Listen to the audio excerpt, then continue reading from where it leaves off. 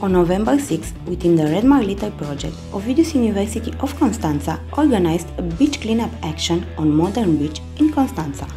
With the help of over 30 participants, students and employees of the university, but also volunteers who joined in this initiative, over 50 kilos of waste were collected. The most common type of waste collected were cigarette butts, plastic straws, pets, metal cans and wet wipes, left behind by those who frequented this beach. At the end of the action, the garbage bags were picked up by the sanitation company and disposed of properly. The activity is part of the project Innovative Techniques and Methods for Reducing Marine Litter in the Black Sea Coastal Area, RedMarLitter, BSB Code 552, founded by the Joint Operational Programme Black Sea Basin 2014-2020.